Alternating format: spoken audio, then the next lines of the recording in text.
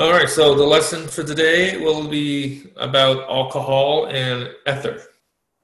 All right, so basically we're going to learn about properties of alcohol and ether, the naming rules for alcohol and ether, and finally some reactions regarding alcohol and ether.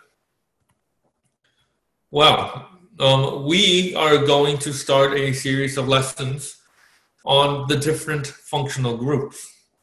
All right, this infographics gives you a list of most functional groups, and in green check mark are the ones that we've already done. Now, thiol, the one on the right on the middle row, we don't have time to mention thiol, so I'm just going to exclude that one. But we're going to learn the rest of the functional groups. And we're going to be learning 2 functional groups per lesson. And in this lesson, it'll be alcohol and ether. All right, now I'm grouping 2 functional groups that are similar for them to be taught in the same lesson. And you'll see why alcohol and ethers are similar. So first of all, what are they used for? For alcohol, it's very obvious what alcohols are used for. It has 2 major roles with humans. One is for consumption, basically you just drink that. And the other will be for disinfection, okay? And different types of alcohols are used for different purposes. They're not interchangeable. Well, actually, you can use drinking alcohol to disinfect, but you cannot drink disinfecting alcohol. Okay? You cannot go to Shoppers Drug Mart, get the isopropyl alcohol, the rubbing alcohol, and drink that. No, that is highly toxic. So alcohols and ethers, they are structurally similar to water. So basically, they are water with a substitution on the hydrogen. Okay, so water is H2O, as depicted in figure A. So oxygen with 2 hydrogens on each side.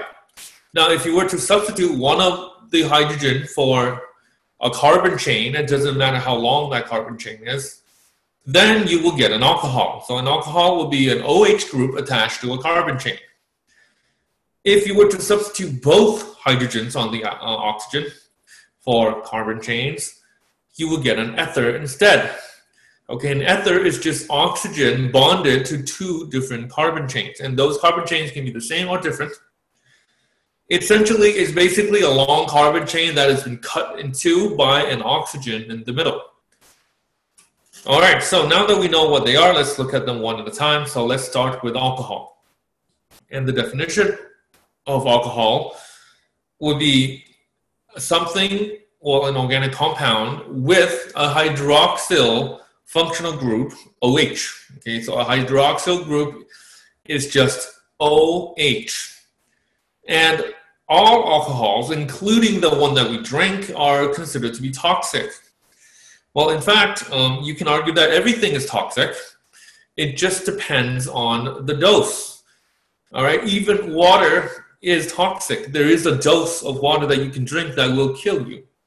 It's just that some substances are more toxic than others.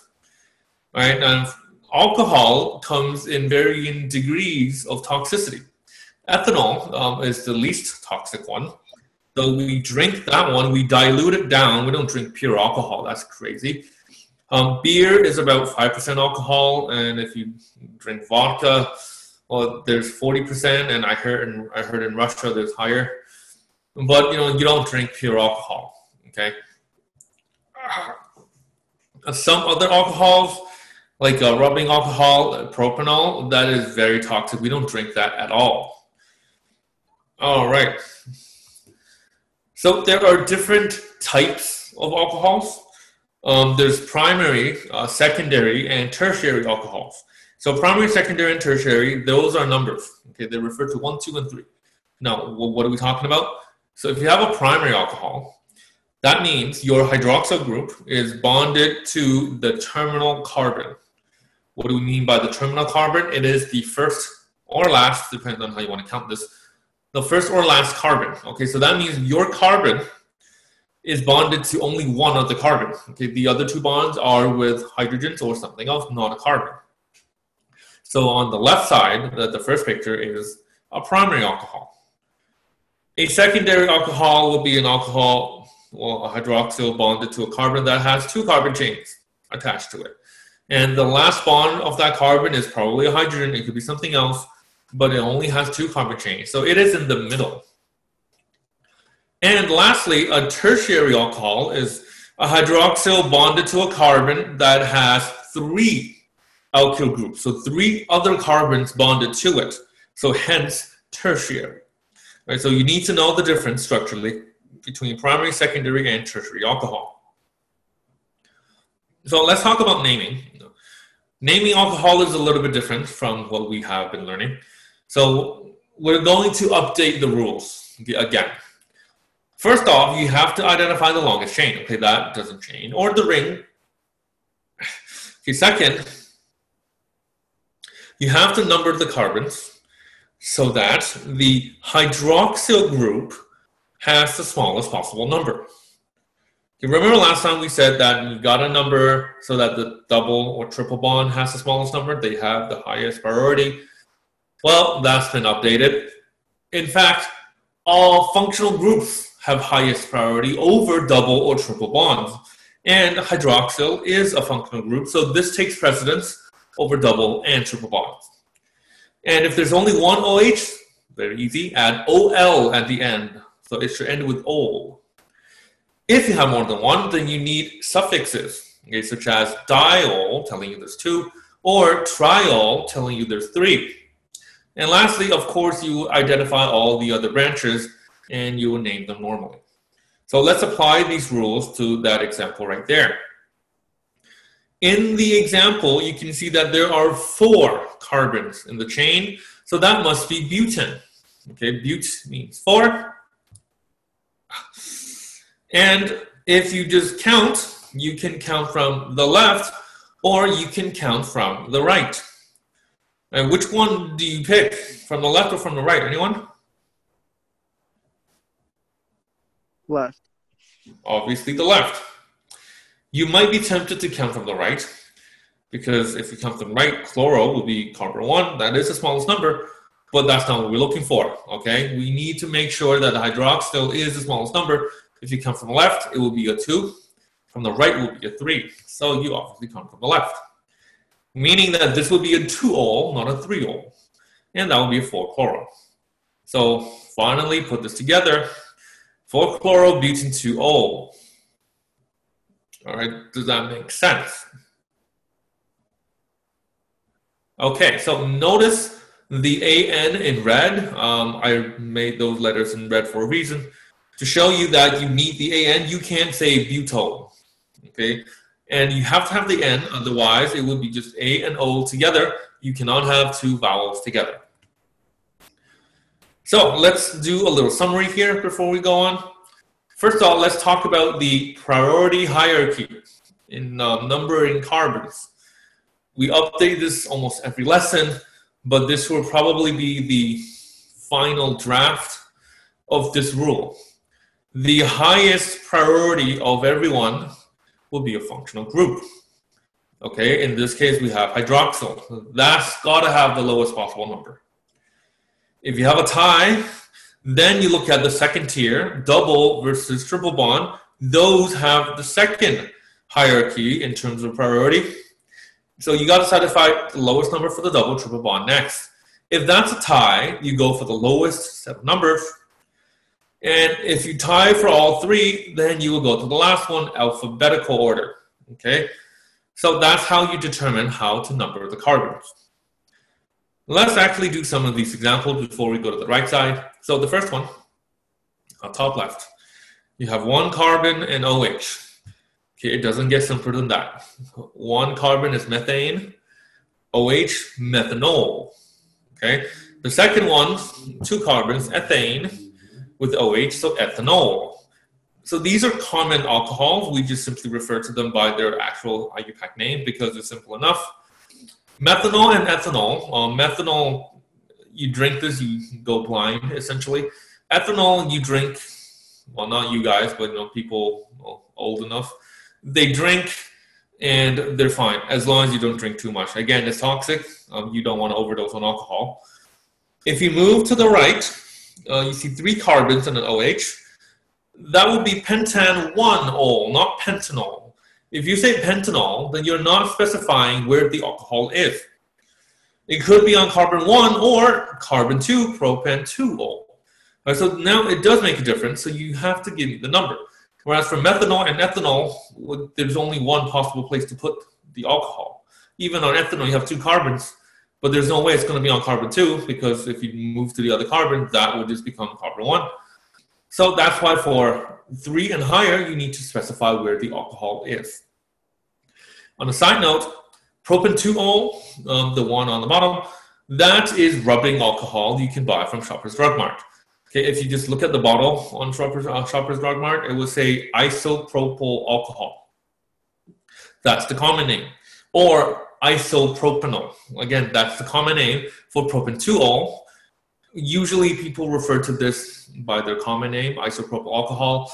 Nobody says propan 2-ol, but unfortunately that is the IUPAC official name.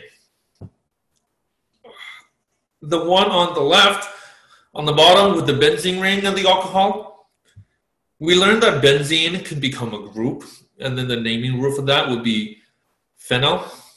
So therefore, the alcohol version of this would be phenol. It's not benzol, it's phenol. Okay, just make sure you know that. Now, let's bring your attention to the right side of this page. Notice the naming pattern. I use pentane as an example. So pentane, the naked alkane. Okay, that's just pentane. If it's an alkene, you change to E. Now you got to specify what the double bond is. So pent-1-ene. Okay, notice pent. There's nothing after the T. 1 and then ene. Okay, because pentene sounds nice. Next one, if you have more than one double bond, let's say 2, we penta 1,3-diene. You need the A because you got to separate the T and the D. Okay, we've learned this already. It's just a review. If you have an alcohol, though, you have pentanol.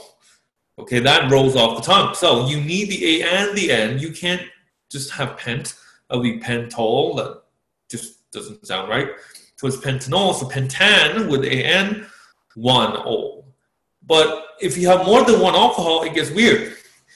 You don't really take away any letters from pentane. You have the whole thing. So pentane 1,3-diol. Okay, it's not pentadiol.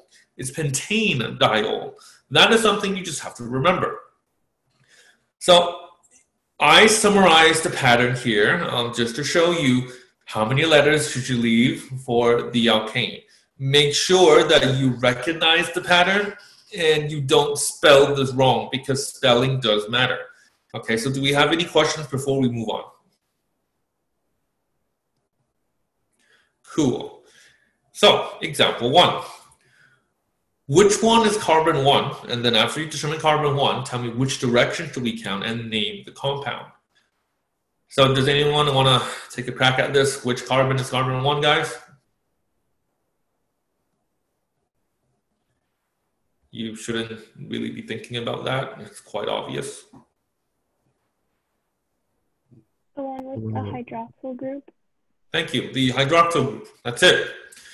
You don't have to worry about anything else, okay? Because I gave you the priority hierarchy right there. Number 1 priority, you want the functional group to be as small as possible. There's the hydroxyl. That better be carbon 1. That's it. Done. All right, so now the question becomes, do I go clockwise or counterclockwise? Which one is it? Counterclockwise. Counterclockwise. Does anyone else have a different answer? Anyone? So you all agree it's counterclockwise. So why not clockwise? What's wrong if you just number this clockwise? You get a 1, 3, 5 either way, right? We'll have methyl group first instead of chloro. Yes. The set of numbers wouldn't change, but alphabetical order does come into play in this question. Because the first 3 are tied, functional group has to be 1. Okay, we settled that. There is no double triple bond, so skip that one. Lowest set of numbers, well, it's going to be 1, 3, 4, 5. Doesn't matter which direction. So the tiebreaker is alphabetical order. Chloro C comes before methyl M. So it's got to be counterclockwise. All right, so that means this is cyclohexane because cyclos in the ring, hexane 6. That's a 1-ol. That's a 3-chloro. That's a 4-chloro. That's a 5-methyl. So you put all of this together. So 3,4-dichloro, 5-methyl, cyclohexanol. You do not need the 1 because if you're in a ring, obviously the alcohol is carbon 1, right? So there's no need to specify. So you do not need the 1. Cyclohexanol will suffice. So any questions? Alrighty. I'm going to give you some time to work on these two.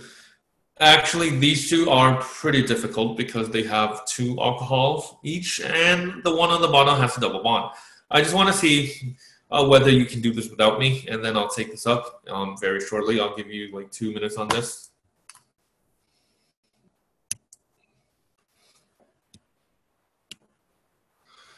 All right, so for the first one, the first thing you do, you have to count the parent. So you have 2 ways of doing this to get the longest chain. The longest chain is 6. You could go from the left or the right. Now, it's quite obvious you count from the left. Okay, because if you count from the left, you have a 1,3 for your alcohol, whereas if you count from the right, it's a 4,6. That's ridiculous. So all the rules tell you to count from the left. Meaning that this is hexane. Well, that's the alkane version of the parent. I included A and NE because I know that there are 2 alcohols. I need a diol, so hexane diol. So, look ahead a little bit when you name. All right, so that's hexane. That is a 1-ol. That's a 3-ol. And then you have a 2-chloro, 2-methyl, and 4-methyl. So you put this together alphabetically. Chloro comes before methyl. So you get 2-chloro, 2,4-dimethyl, hexane, 1,3-diol. Okay, I hope you all got this one. The one on the bottom, however, is very difficult actually because it has both a double bond and functional groups. So first off, which direction do I count from, left or right? Right. You count from the right. It is very tempting to count from the left side, okay, because I've been trying to hammer this home that double bond has to be as small as possible. And on top of that, you have a methyl group there on carbon 2. So if you count from the left, you make most people happy.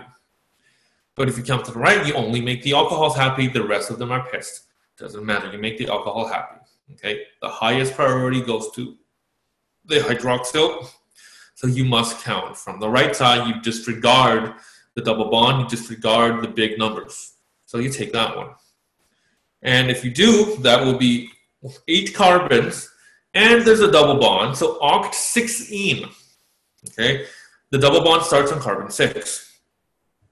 The branches, you have a 3-ol, you have a 5-ol, 4-methyl, and a 7-methyl. So it is time to put all of them together in alphabetical order. 4,7-dimethyl, oct-6-ene, 3,5-diol. All right, the ene, E-N-E, it has the final E because you have diol. Now, without the di, then you wouldn't have the E. I hope I made myself clear. Always separate vowel with consonant. All right, in this case, there is no EZ isomerism. Many students tend to forget about the EZ isomerism. Well, in this case, this double bond in particular does not have one because on carbon 7, you can see that carbon 7 has 2 methyls. They're exactly identical, so there is no difference. You do not have an isomer.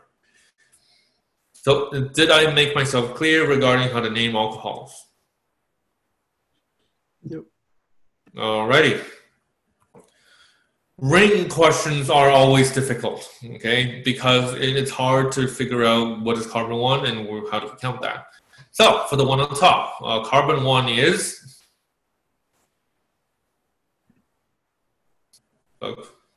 The A hydroxyl group. hydroxyl group. Don't even think. You see a functional group, you don't see any other special functional groups, you pick that one, that's carbon 1. So in which direction do you count clockwise or counterclockwise? Clockwise. Counter. You go clockwise. The reason that you don't go counter is that if you go counterclockwise, the double bond will have a bigger number. So you satisfy the functional group. The next thing is to satisfy the double bond. So you go this way. All right. And if you go this way, that is cyclohex-3n. Cyclo for the ring, hex, well, 6. On carbon 3, you have a double bond. So 3n, notice that there is no E this time. It's not 3-ene. Because there's only one alcohol, so you don't have the di, it is just ol. That would be a 1-ol. That would be a 3-chloro, 5-methyl, and 6-bromo. Alphabetical order, bromo comes before chloro, comes before methyl. You put this in. So you have 6-bromo, 3-chloro, 5-methyl, cyclohex-3-enol. You don't need the 1. Obviously, the functional group has to be 1. So in this case, you can omit the 1. Okay, did I make myself clear? This is a tough question because it's a ring, it has branches, it has alcohol, and a double bond. All right, it has the whole 9 yards. I don't think the question will become harder than that. At least not on the test. All right, the next one, you have 3 double bonds. In fact, you have no double bonds because that's a benzene. Benzene with 2 alcohols and 2 branches, which one is carbon number 1?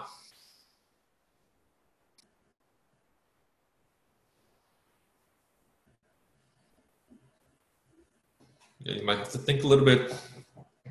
You only have 2 candidates, the 2 hydroxyls. Which one? The top one? The top one, that is correct. If you pick the top one and you go clockwise, you will hit up the second one as soon as you can, right? So that's the 1,3 alcohol, and then immediately follows the 2 branches. So your numbers are 1, 3, 4, 5. Whereas any other combination will either give you bigger set of alcohols or a bigger set of numbers in general. This is the only possible configuration.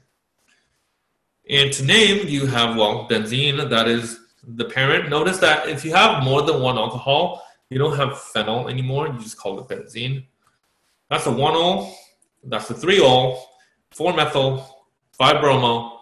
Alphabetically, you get 5-bromo, 4-methyl, benzene, 1,3-diol. All right, this is different from a phenyl because a phenyl only has 1 OH. The whole thing is called a phenyl. This one, because you have 2, you got to name it the normal way, the benzene way, so it's a 1,3-diol. All right, so are we clear on naming alcohols?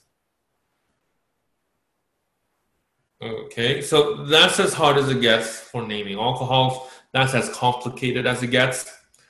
So now let's actually look at some properties. Alcohols have high boiling points.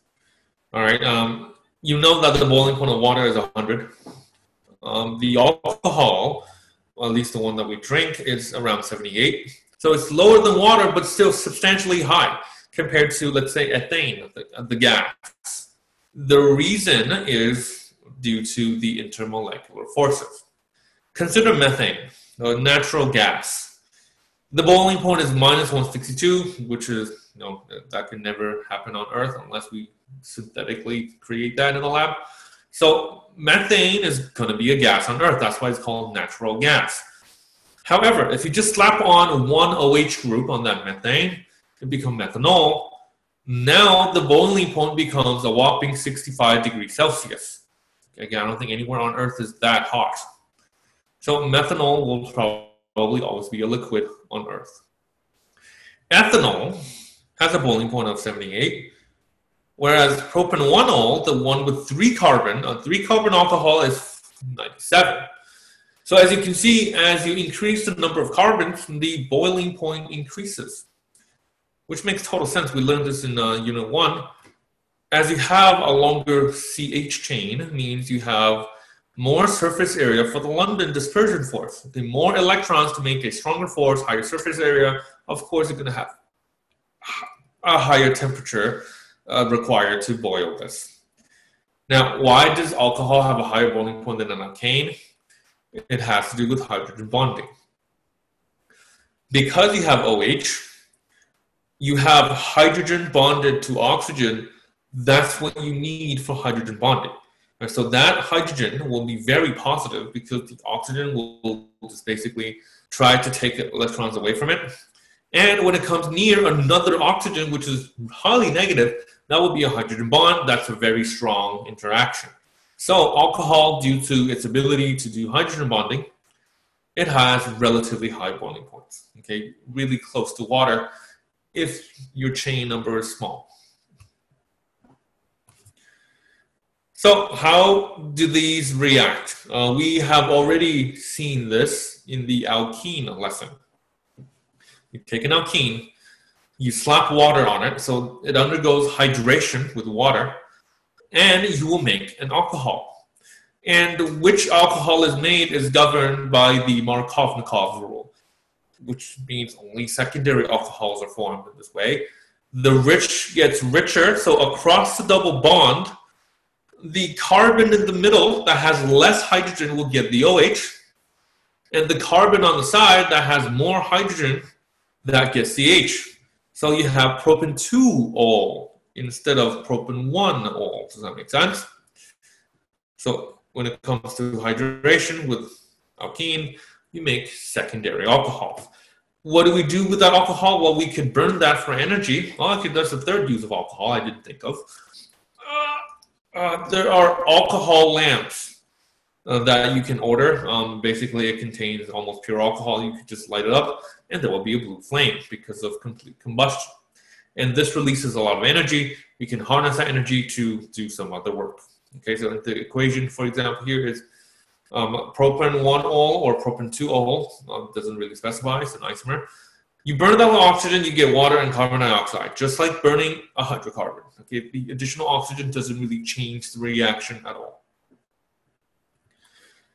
So if you have an alcohol, you can go in reverse. This reaction happens forward and backwards. So propanol, well, actually this one doesn't specify which carbon the oxygen is on. Who cares? Propanol can undergo something called elimination.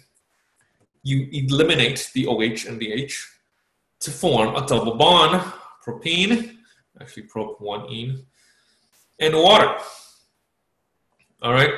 This is also called dehydration because you are literally removing H2O from your molecule. So this is also called a dehydration reaction.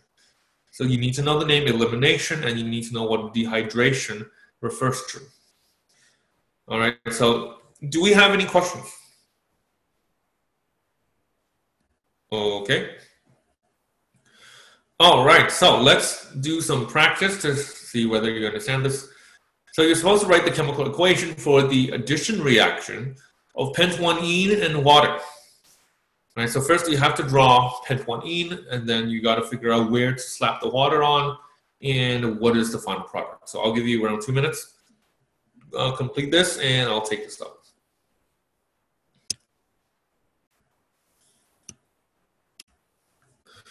All right, so step one, you need to draw pent-1-ene. And it's very simple. It's just 5 carbons with a double bond on the first carbon. In this drawing, I have all the hydrogens displayed because we need to apply Markovnikov's rule. So that's why I'm showing all the hydrogens for more clarity. You don't have to have the hydrogens. In fact, it's better to draw this as a skeleton. You might screw up if you draw this, the hydrogens, because some students, they just wanted to show everything and they counted the hydrogens wrong. So a carbon will either have 3 or 5 bonds, and you will lose marks because of that. So just try to draw a skeleton if you can. Don't try to do anything fancy. If you want to, sure, just be careful. All right, so got to slap on the water. The rich gets richer, meaning that across the double bond, only 2 carbons are able to bond.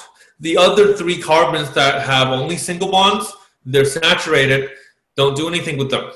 Okay, so what do I do with that structure? Well, the 2 carbons, you must break the double bond between them.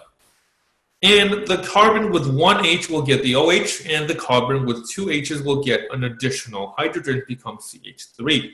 So that would be your final structure. Okay, and this will be the alcohol that you're making, penta-2-ol. All right, I hope this is clear for the addition reaction to make an alcohol from an alkene. All right, so let's move on to ethers. Now, ethers are one of the special ones. Okay, now it's special because it has more than one carbon chain on it. First of all, this thing had a history. People use this as anesthetics because when you sniff this, you pass out. This is called ethoxyethane. We're going to learn the naming later, but we just refer to that as an ether. And, you know, those movies, there's a handkerchief, you spray something on it, you put it on somebody's mouth, and they pass out. That's how you do a kidnapping. I think we use chloroform now, but you can still use ethoxyethane. I am not telling you how to kidnap people, so, you know, just, I didn't say that. These ethers are very dangerous. Okay, they're volatile, meaning that it can easily become a gas. And if you inhale this, it damages your respiratory system. So you have to be really careful with ethers. When I was in university, I was in the chemistry lab, right? That was an extremely dangerous course to take. On some days, the experiments are highly dangerous. You can get hurt. Worse, you can die. So on one of the days, we're making ethers. One of the byproducts of our organic reaction is an ether, which is a gas. So we have to use fume hoods. So you have a glass panel that slides down with a chamber, and there's a vent that sucks the gas out. You're supposed to do your experiments in the fume hood. I did that. Okay, I slided the glass door down. I put my arms in it, and I tried to do my experiment. And then I dropped something. I'm like, oh crap, I gotta get that, and I can't reach it. So what do? You know what? I'll just put my head in and real quick and I'll grab it and come out. So I lifted the fume hood. I put my head in. I reached the thing and I took a breath. Oh, when I came out, I started coughing and I felt drowsy. It did not feel good. So I sniffed the ether. All right, you can kind of sniff the ether from other students too, because you know there was like 24 students in that lab. So yeah, you're going to smell it regardless, but I took a really big whiff when I put my head in there. So we all felt drowsy, and yeah, you don't want to make ethers in the lab. We're not doing that for our lab, even if I have access to that lab. So these are quite dangerous. This is what an ether will look like.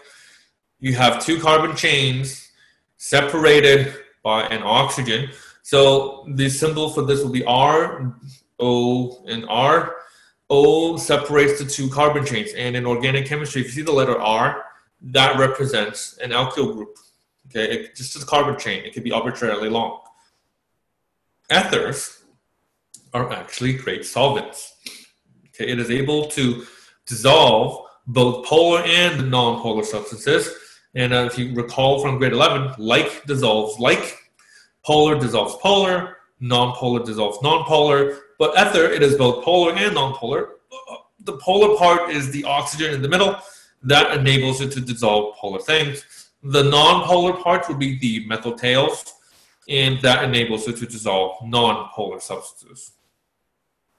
Some other properties on like boiling points, well, if you think about the structure, okay, ethers, they have oxygen, yes. They have hydrogen, yes. But the hydrogen is not bonded to the oxygen, so they don't do hydrogen bonding. Okay, it doesn't have OH group. It has oxygen, that's polar, so the best thing you have is dipole-dipole. Okay, so you are a polar molecule, which means you do have higher boiling points than a non-polar molecule. So for example, ethane, just the gas, is, well, boiling point is negative 89. Methoxymethane, basically still two carbons, except you slap an oxygen in the middle, you separate them. Now the boiling point rises to negative 23. It drastically increased because of the polarity of the molecule now. So you have dipole-dipole interactions in addition to London forces. The alcohol version of this, ethanol, however, is still 2 carbons with an oxygen. It's just that the oxygen now has a hydrogen on it. That makes a huge difference because now you're able to do hydrogen bonding, so you have a stronger intermolecular force. You have 78.5. Finally, water. That's just straight up hydrogen bonding. It has 100 degrees. Okay, water has the highest boiling point, well, because water is able to make 2 hydrogen bonds. It has 2 hydrogens on the oxygen. All right, so does that make sense? You have to be able to justify the differences in the boiling point between similar compounds. They have different functional groups. All right, so how would you name an ether? And this is actually fairly simple, but this is the one that students tend to forget the most, okay? Because this is very different from the other naming rules. It's different because you have 2 carbon chains instead of 1. So first, you identify the 2 carbon chains, the 2 alkyl groups. In this case, you have 3 carbons on the left, 2 carbons on the right. So on the left, you have a propyl, on the right, you have an ethyl. Does that make sense? Step 2. You name the shorter alkyl group, and then you attach the suffix oxy. Whoever's shorter gets oxy. The longer one, you will name it as if it were an alkane. Okay, so what does that mean? Well, propyl, that's the longer one. The alkane version of this name will be propane. You would just name this propane. The shorter one, the ethyl, you will add oxy, so it becomes ethoxy. Lastly, you number the carbon on the longer carbon chain. You number it such that the oxygen, the oxy, is on the smallest possible carbon. All right, so in this case, well, it is 1, 2, 3. The oxy, the oxygen is attached to carbon 1, so that will be a 1. You put this together, you have 1 ethoxypropane.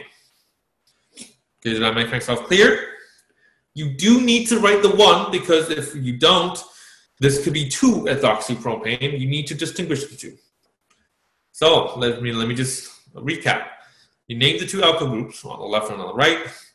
The longer one becomes just a regular alkane. The shorter one becomes an oxy. You count the alkane such that the oxy is on the smallest carbon. You just put it together.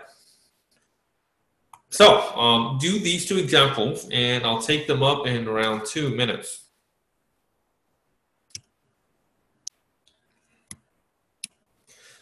All right, so taking this up, the first one is extremely simple.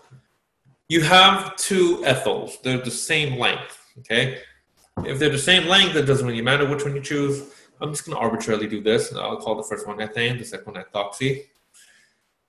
Just put them together, ethoxyethane. You do not need to count the carbon in this case because you will never be on carbon 2. The smallest possible number is carbon 1. So, ethoxyethane. The next one is deceptive. Okay, you might think, wait, there's 3 on the left, 3 on the right, but on the left side you have a methyl group, right? No, there is no methyl group. On the left you have a butyl, 4 carbon chain. On the right, you have a propyl. Okay? Nobody said that the oxygen has to be on the last carbon. It could be in the middle, like that one. If it's in the middle, you just name it normally. The longer one will be butane. The shorter one, propyl, becomes propoxy. You start numbering the carbon. You can do this, 1, 2, 3, 4, or you can go 1, 2, 3, 4 upwards. You pick the set of numbers that give you the smallest number for the oxygen. So obviously that one. Okay, so that would be a 2. So put it together, you have 2 propoxybutane, and that would be the name of this structure. Don't fall for that trap. There is no methyl here. Okay, it is butyl. And this would conclude the lesson for this one. So we learned about alcohols, the hydroxyl group, difference between primary, secondary, and tertiary alcohols. We learned about the reaction of alcohols, hydration versus dehydration.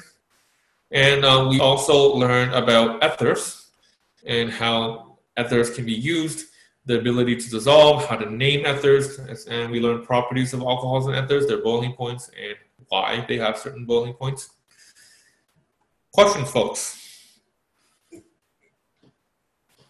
Okay, I'm going to end this here.